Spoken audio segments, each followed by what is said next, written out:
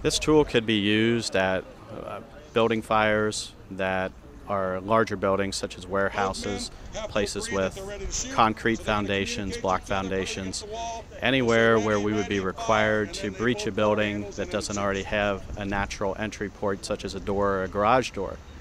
What it allows us to do, we can make holes in the building at different places without using up our members. They won't wear out as fast. The tool makes it more efficient.